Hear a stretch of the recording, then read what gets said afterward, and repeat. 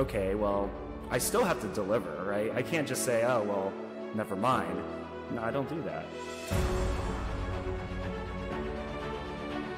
Predict the size of the boat you need based on how many confirmed guests you have throughout the week.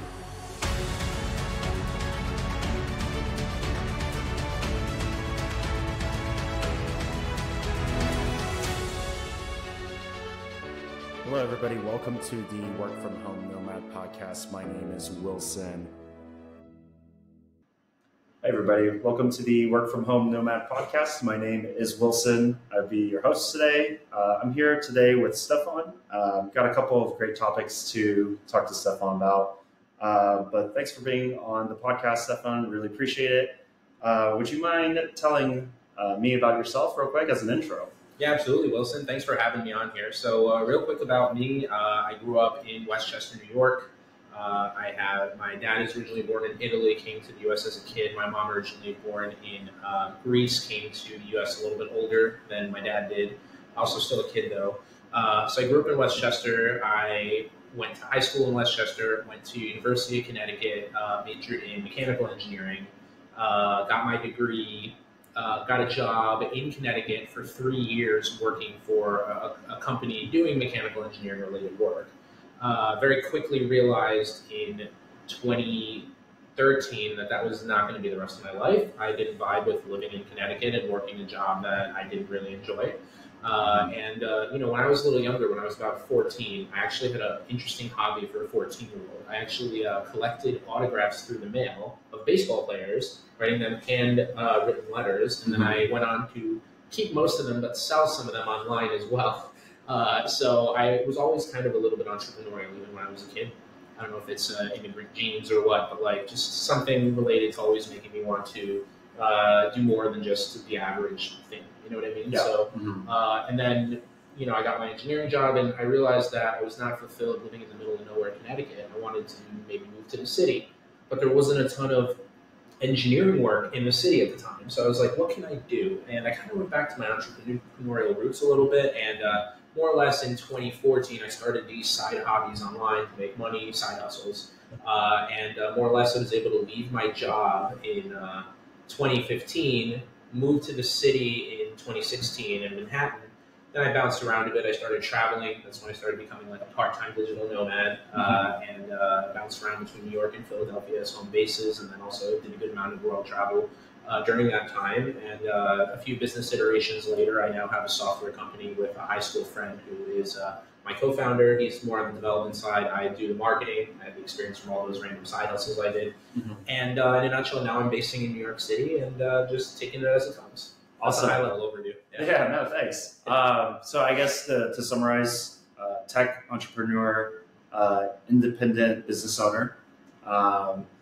And I think the journey to get there was really interesting. It's a big reason why I just really wanted to grab time with you to talk about it.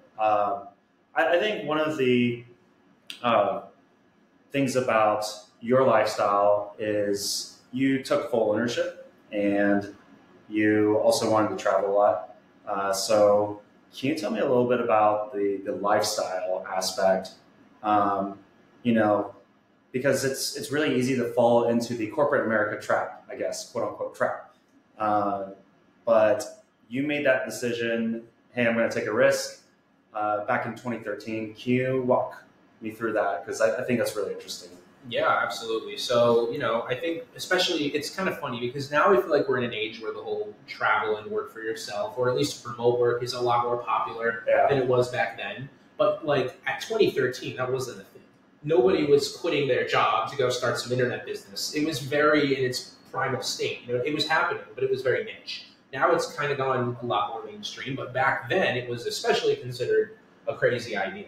Now we have like all the social channels, influencers, blah, blah, blah. There's a lot of different ways, and it's been interesting for me to see it evolve since 2013. But back then, I told my coworkers I wanted to quit my job, and they thought I was nuts. You know what I mean? Like, oh, you're leaving an engineering job with benefits to go do your own thing. And I'm like, well, yeah. But I think, honestly, the mindset behind it was I'm very much a believer that once you have a working system that, like like you believe you can scale up, your job is then holding you back. So for me, I had a few different things I was doing to make money. One of them was I was selling things on eBay, and I would literally go to garage sales. I'd haggle with soccer moms on Facebook Marketplace, and I would literally like just make like, you know, an extra $700 to $1,000 a month doing that. But my apartment was a mess. I had all this crap around that I had to like ship out. So like it was like I was running like a little business out of my tiny apartment in Connecticut. I'm like, I didn't really enjoy that aspect, right? Yeah. Then I stumbled upon this guy who was probably one of the first movers in terms of this whole movement of like working for yourself, who was selling a course on how to do Kindle ebook publishing. And what really appealed to me about that was I could create an ebook once and sell it as many times as I wanted. I didn't have to keep, procuring new products to sell. I could just sell this digital product once. I'm sorry, create it once and then sell it as many times as I want. So more or less, I went that route, and I was making. I had a little side business selling these ebooks. And then that kind of evolved when I realized that guy was making more money selling his course about ebooks than he was actually doing the method. And I'm like, there's a lot of money in selling knowledge, selling courses, information marketing. Yeah. So I kind of went down that rabbit hole because I had a side business also that was a dog website. And essentially I would drive traffic to that dog website from Pinterest. I drove over 1 million organic visitors. And I literally I'm like, oh my God, I could teach business owners how to drive traffic from Pinterest. So I started this little course. And basically at that point, you know, I was still working my job, but like I started making a few $1,000s a month selling this Pinterest course. And I was thinking to myself, I'm like, if I went down the road of information marketing full time and I didn't have my job that was taking 45 plus hours a week, maybe I could scale this up. Right. Okay, so I'm a very big believer. You shouldn't just quit your job with no idea. Right. You have to have at least something sort of working that you believe you can scale up before you quit. Don't leave without at least one other income source. So I had that. I was like, I totally think I can scale this. I also, another thing that was important is I surrounded myself. I couldn't do this in person because I was in the middle of nowhere, Connecticut, but like online, I found these communities of entrepreneurs around the world, and that propelled me into seeing if I surround myself, like at least virtually, with these people, that this is a reality for them, it becomes a reality for me. If I hang out with these engineers over here that aren't doing this and they don't even think it's a reality, of course it's not going to become a reality. Right. So I switched my who I surrounded myself with, at least at first, virtually. Yeah. And that made a huge difference. Okay. So to kind of summarize, like a big part of it was putting myself in the right environments and having at least one proven income source that could replace my day job. And when I had both of those, I was like, all right, now is the time to quit. That was going to be my next question. What's the biggest lessons you've learned since 2013? Can you think of anything other than making sure you have another income source before you make the decision to quit, and then making sure you surround yourself with the right people, whether it's virtual or not? Anything else that, you know, since 2013 to today? Oh, a lot. I'll try to keep it short. But one of them for sure is be flexible, right? Be open, because a lot of people will come up with a business idea, not put it against the actual like market environment and be like, oh, well, I guess that failed. But like, be willing to like iterate on your idea. I've had probably at least 10 to 20 different products I've launched, information related products. Even outside of Pinterest, I've had a couple of software iterations I've launched. And as you know, I've even launched a few communities over the years. So I've built a lot of things. Only a few of them have really taken off. A lot of people launch one idea and then they go, oh, well, it didn't work. I'm like, well, you didn't, like, there was no tie of that idea to like the market itself. You know what I mean? They have to, they have to be related. Cool. So. Yeah, definitely. And then, can you tell me a little bit about your business? I took a look at the Instagram page and just wanted to know, number one, what is it called? And then number two, what does it do? Can you tell us a little bit about that? Yeah, absolutely. So in a nutshell, before this current business, right? So I run a co-founded a software called Webinar Kit. And it is a platform for primarily business owners and marketers to combine the power of webinars and marketing to sell more of their products and get their message out there. The idea came from the fact that before I was doing this software, I had the Pinterest business. I had an information course. That business that I mentioned earlier at one point evolved into course, coaching, consulting, and then agency. And the way in which I got clients was a webinar. That webinar, I drove traffic to the webinar and it was automated. And in 2019, I had a month where I was in Greece for a whole month. This webinar ran automated.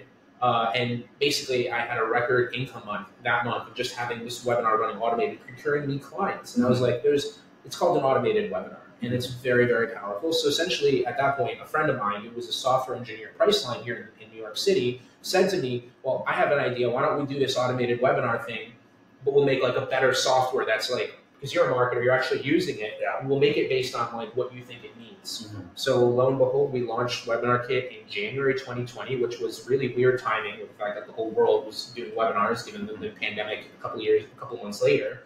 But it was kind of good timing for us in that way. But basically, we've been in business now for 3.5 years and full steam ahead. That's awesome. I think one of the biggest lessons I've learned of my career so far is purpose. I think there's just nothing better than purpose. There's a lot of ways to make money, especially with the internet boom of the 2000s. There's a lot of creative ways to make money. But ultimately, you need to do something where you can get through the week, where it's like, oh, I'm just having fun. And I mean, like, that's a little cliche because like everybody talks about it, but I feel like once I got to actually working, it's so true. I'd rather work 60 hours a week where I'm just in total control, I'm really loving it, and rather than like 20 hours a week where I'm just a little bit lost or I'm just not in control. So that's one of the biggest lessons I've learned, and really interesting to hear your big lessons, being flexible, and the other two things you mentioned. Yeah. Let's switch topics to today. So 2023, you're here in Astoria in New York City. You're fully remote. Curious, why New York City? Why Astoria? And I'm glad I caught you. So a little personal news for Stefan. He's going to Greece. Is it next week? But a little less than 2 weeks from now. Okay. And, why all those things? You're a location-independent person. So how do you choose where to go and where to stay? That's a great question. I think, and this is also something I learned to tie into what we were just talking about. It's so important to have I kind of touched on it, but surrounding yourself with the right people. So when you work for yourself, there are no coworkers, right? Like I've got a team virtually, I've got a co-founder, but for the most part, every day, I probably have a lot less interaction than the average person does. So I think it's so important to find your community and build it. And when I turned about 30, I'm 32 now. So when I turned 30, I kind of had this mass exodus of college friendships and people from the past who were your friends, right? Things change. People get married, they move to the suburbs, they start having kids, and you don't hear from a lot of the people that you thought you were going to keep hearing from. So I was in this state now where I had been traveling a lot. So over the course of the last few years, while my business became solidified, I had spent extended stays in Latin America, Asia, parts of Europe for, a month, 2 months, sometimes 6 months at a time. And during that period, I became much more close to people in those locations than I felt in my home country. Mm-hmm. So it was a vicious cycle because the more I traveled, the more I felt disconnected when I came back here. And I realized that I had to kind of I'm a citizen of this country, and I am working on procuring Greek citizenship right now. That's a whole other conversation. But at the moment, it's I live here. I want to feel comfortable in my home base, right? And to what you asked earlier, I chose Astoria, New York, as my home base because I love this neighborhood. It does have some Greek roots, which I relate to. But also in general, it's just a cool neighborhood, and you hear so many languages on the street. Sometimes it makes me feel like I am in a different country. And I enjoy that. I like that vibe.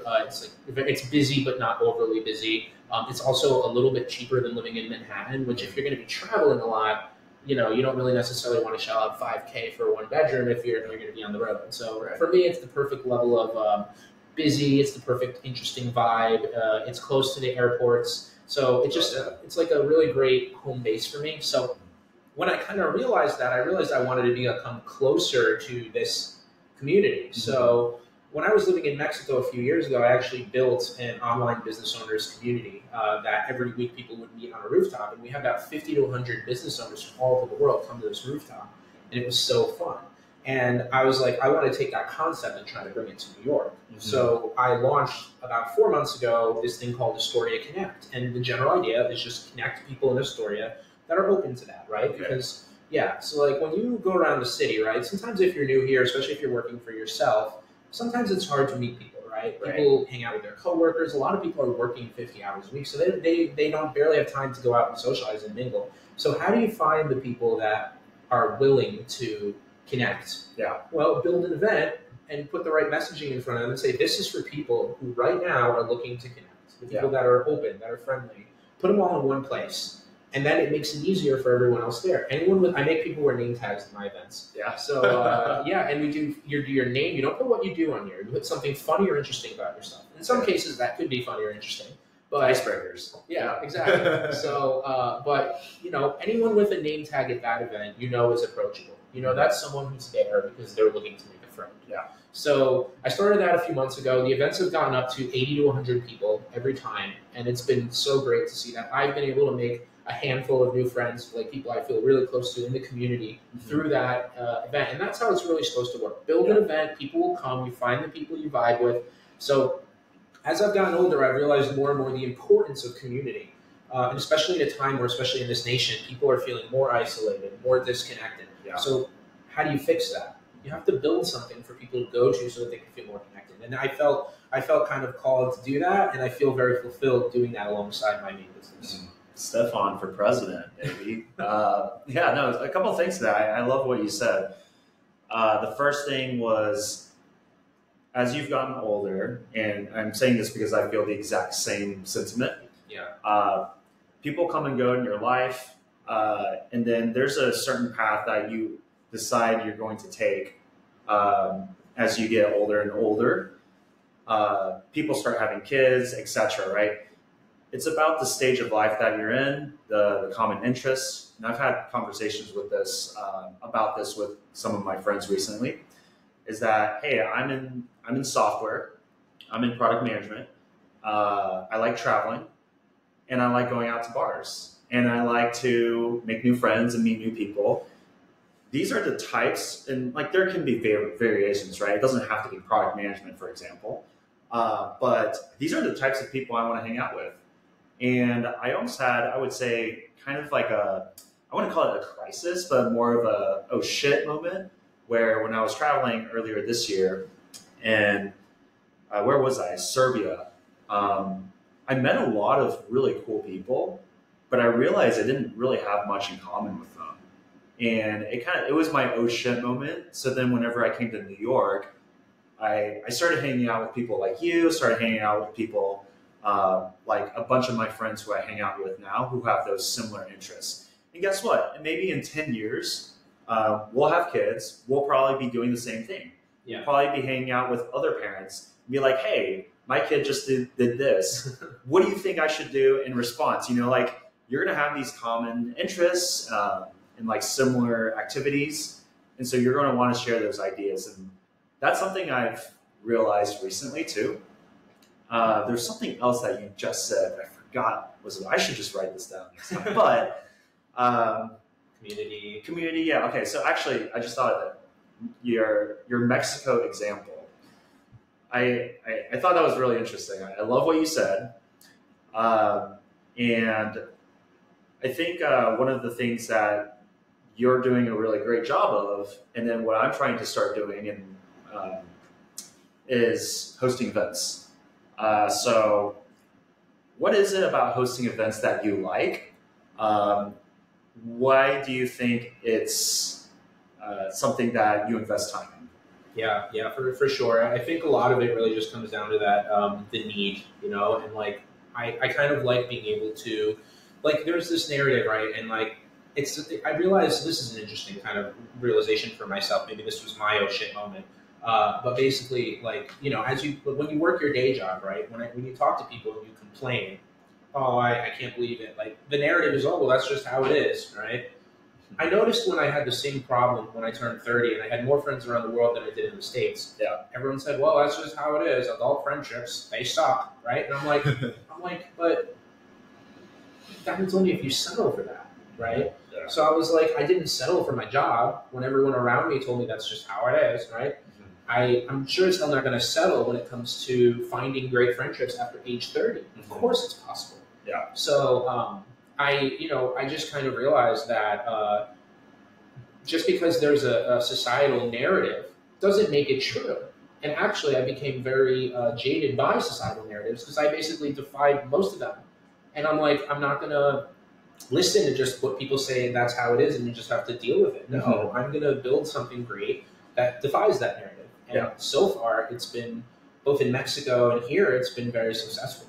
So I just truly believe that, and to be fair, most of the people who are coming to these events are people late 20s to as high as 40s that are looking to connect. So there's a lot of people after 30 that are in the same boat that haven't necessarily moved on to having a family and connecting with people at school, right? There's still a lot of people that are prioritizing other things and they want to connect. Yeah. So that market is there and those people need someone to just put them together.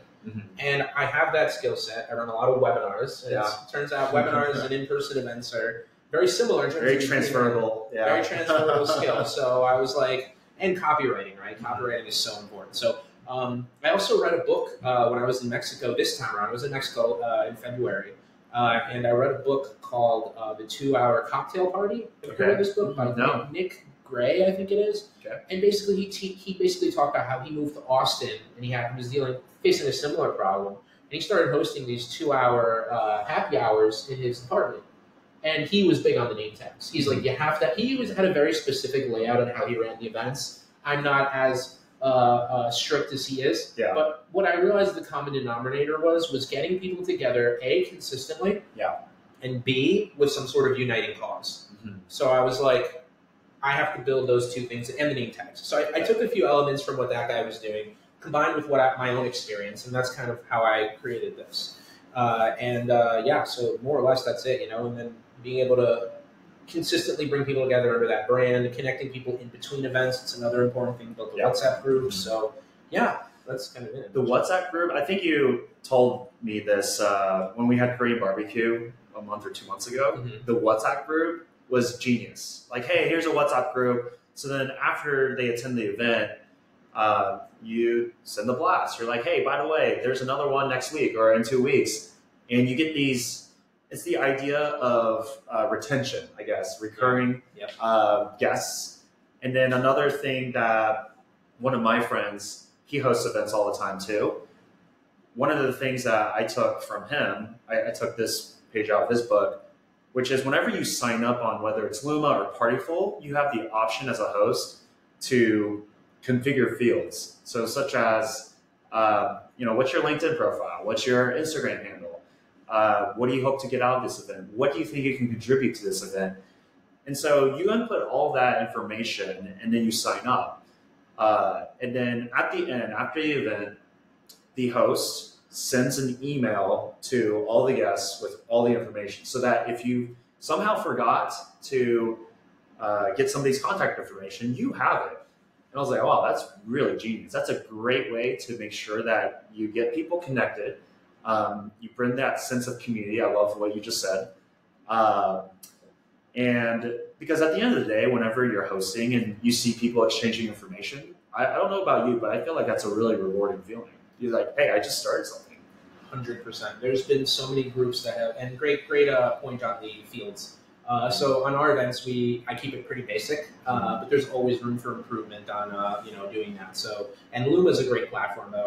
We're currently using Partyful, but I was at some point when I put more out. This is also something I do on the side, right? So at some point, I'd like to scale up to Luma just because it does allow you to do a lot more and really take things to the next level. But I think the key here is just like for anyone who does want to start events, like just start. Like I'm not doing it perfect. I just build it, and just the fact that I'm taking consistent action is what's letting it grow. It's by no means doing it optimized. It's consistent. That's the most important thing. Yeah. So I hosted an event in April. You came to that one. That was a great event. I wanted it to be just friends. And then I hosted a second event the next month. I would say that one was a little disappointing as a host. It hurts the host's ego whenever not a whole lot of people show up, right? Yeah. One of the things that I learned from that event was you have to expect people to flake. And it's okay, right? Like, nobody's like supposed to come, right? So, and then one of the other ways to manage that is A, make sure your friends are coming, but also, which just happened, but B, if you make people pay even if it's $5, they're less likely to flake. And so I kept that in mind whenever I was talking to my friend who was also hosting a big event. I was helping him recruit. I was like reaching out to my own friends. Hey, do you want to come to my friend's event? And he was a little nervous about people flaking. And I said, well, you just charge people $50. They're not going to flake. Don't worry. Because it's that, what's the phenomenon? It's the sunk cost fallacy. It's like, well, I already paid. I have to go. It's psychological, right? Yeah, they've already committed to some levels, and they're like, I don't want to lose out on what they already put into it. Exactly, yeah. Very, very powerful. I have not had an experience with paid events yet. That's something I'd like to do at some point. I've always been a fan of the freemium model, like get them in, and then you know what I mean. Like, so I don't make anything off these events, but I've been in the idea, like, so for the places that let me host, right? Like, I'm bringing them a lot of business, so they let me host for free. I'm not paying anything to host there. That is awesome. Yeah. Yeah. So it's like and I did that in Mexico. In Mexico, I went on the top of the bar. I said, hey, we're gonna pack your bar. It was dead, completely dead. I'm like, hey, bartender, whoever, like, we're gonna put 100 people on your roof once a week. He's like, okay. It was that easy. Right? And here in the city, things work a little bit more complicated, but there's plenty of places you could find where they're just happy that you're bringing them people, and they have a big space. Yeah. They'll let you host for free. Mm-hmm. And as you remember, we dealt with some places that want to charge you. Right. But you know what? There's enough places out there that if you look, they'll let you do it for free. That's where I gravitate to. Right. Now, on the concept of paid events, how did that go? Because I'd be curious to see how that went. Yeah, so it's the dinner table. I'm actually hoping to interview my roommate next. His name is Lawrence. It's meant to be a platform for artists to speak, and it's supposed to be really bougie. That's the informal way of saying it. That's my opinion. Which is probably reality too. Private chefs, what else? I mean, it's like really fancy. So that's the vibe. And whenever he hosted it, it was a success. So I'm going to the next one. By the way, if you want to come, it's next Thursday. It's this Thursday. So I'll send you the invite. And yeah, so it just depends on the vibe, and the setting was very well executed. I was very impressed with Lawrence and his hosting skills there. Let's shift gears a little bit to the future, because I think with me, at least, I'm very much into my corporate America job, or I should say my corporate America role and career. And kind of like what we were talking about in the beginning was purpose. I really like purpose. I feel like whenever I go to work, the things that I will be doing will be impactful. I mean, it sounds really cheesy, but I mean, again, you can work any job you want. You can make money. There's a lot of different ways of making money, but if you feel that drive where you just get out of bed every morning, you're like, oh, like I love doing what I do. I think that's just the most important thing. I doubled down on what I thought in college. That's exactly what I thought in college, and I doubled down on that today. Anyways, I think at some point, even if I get enough net worth or income, I probably will continue working. And that probably is the American in me. We are workaholics. But I also, at some point, I can see myself retiring with Bay, future Bay, whoever you may be, if you're listening. You're a candidate, maybe. I don't know. We'll see. Great guy. Oh, you make me blush. What if we, settle down in Portugal or in Thailand? I would like to be very open-minded to something like that. And also, maybe retire early, who knows, and just travel the world. So, curious if you have any of those aspirations. For me, I love traveling, as you know. I know you love traveling, so curious to hear your thoughts there. Oh, I have a lot of thoughts on this. But as far as like the whole working thing, look, I mean, I truly believe it's about what you, like, if you enjoy what you're doing and it works for you, that's the most important thing. It's not about having a job or not having a job. I just know for a fact that job that I had was not going to be what I wanted to do for the rest of my life. I found something that I'm good at, that I really enjoy, and it lets me live the lifestyle that I want to live. If you have a job that you enjoy, that you feel fulfilled at, that also lets you live the lifestyle you want to live, that's great, man. I think that it's really just about doing what you enjoy, and if not settling. I think that's my biggest thing, is don't settle for something if it really truly doesn't fulfill you. I think about my co-founder. He was at a cushy development job in the city, making very big money, didn't have to work very hard. And if I had that situation, maybe I wouldn't have quit my job. You know what I mean? It took me being in a situation that I actually really didn't like. You know what I mean? So I do wonder, like, if I had a job I liked, would it be different? Right? I do wonder that. But either way, I'm kind of glad I didn't have a job I liked because it kind of forced me into this position. Yeah. But on the concept of America and potentially living outside the States, I realized like how much a lot of America has been built for the 9-to-5 culture. Yeah. Like even in New York, right? It's considered the city that never sleeps. But as you know, when you travel the world, it's not really true. Right. There's a lot of other parts of the world that are living lifestyles that aren't centric around the 9-to-5, and thus they actually are living lifestyles that don't sleep. Because like the 9-to-5 is an American thing, right? Henry Ford. Now a lot of the world has adopted that, but not to the same degree that the United States had. Yeah. So I realized how much, like me working for myself, even in New York City, people here are working. People here are doing their thing. And like, so the lifestyle that I'm used to living when I travel, where you connect with all these nomads and you go to the coffee shop at 2 p.m., it's very different. It's very structured around like lifestyle businesses. Whereas like New York is not. It's not. And a lot of the nomads don't come here because it's too expensive. Right? A lot of people that are just starting their businesses, it's like not affordable for them. Right. So I think about that a lot. And on that note, I have given thought to, like I said, I'm looking to procure Greek citizenship. And having that option to settle outside the States just as an option. I'm not saying that I'm definitely going to do it, but it's something I think about because there are other places, like as you know, Portugal, and there's other spots where like people are leaving the United States in record numbers to go to places like Portugal to live there and other places. And I understand why. Right, I completely a more affordable cost of living. People prioritizing different types of lifestyles. More freedom, more flexibility, more self-exploration. And when you go there, you're like, wow, a lot of the problems back home just don't exist here. Right? I mean, that's another aspect of it. But it's an option. It's very much an option for me right now. I like being in New York because it does have that hustle culture, which I like, and because I am working a lot, I am building right now. And I am close to all the airports. It's a good home base for me. But in the future, who knows what that's going to hold? Maybe it does entail leaving the country. Very cool. Quick lightning round question. Top 3 favorite countries in the world? Ooh, that's a tough one. So I've been to I think I've been to way less countries than you, but I've been to about like 21 countries, I think. So I'm basing on that. I think you've been to 50 or something like that? It's 50 now. Yeah. Wow, that's crazy. I was collecting them like stamps back in 2015 or 2016, which I realized after my experience in Brazil, it's just not worth it. I'd rather like know a culture really, really well than know 5 different cultures 2 days each. To me, it's just not fulfilling. So I agree with that completely. The minimum I go somewhere is 1 month. Absolute minimum, usually 2, 3, 4, or 6, because you do need to immerse yourself and build a lifestyle there. It's so much different than like, oh, are you hitting up 5 things a day? I'm like, that's stressful. What do you want to do? But on that note, I mean, out of all the countries I've visited, this is a tough one.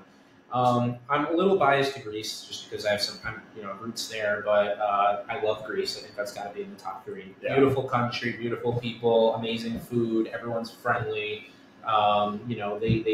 It's just everything is amazing there. I gotta say, I loved Argentina. I was only in Buenos Aires, but oh my god, amazing people, amazing food. I was there for the World Cup. So that was nice. They went nuts for a few days. So beautiful culture is all I can say. I think outside of that, I really loved Thailand. I thought Thailand was amazing. I mean, seeing the contrast between a city like Bangkok and the islands, I love that. I love that you have the city vibe in the islands, like an hour flight apart from each other. Any vibe you want is there. The people also very peaceful. It's like primarily Buddhist, so it's like I just found it really, really cool. Awesome. Yeah, I mean, I've been to Athens. I mean, this was back in my collecting stamps phase, but I've been to Athens for like 3 days. I've been to Bangkok for 2 days. I would really like to check out the islands of Thailand. I've heard such great things. So my job is very meetings heavy, especially during the U.S. working hours. for me, it makes sense to stay on this side of the world, which would include US, Canada, and Latin America, Caribbeans. And then if I'm feeling a little bit ambitious, that would take me to Europe, where I'm working 2 to 10. Yep. The most extreme that I've done is Jordan, which was 6 p.m. to 2 a.m. Wow. And that was rough. Yeah. So, I don't think I would do it for longer than 3 weeks. I did it for 3 weeks. Yeah. Got to see Petra, so it was great experience. I don't know if I would do something like that again.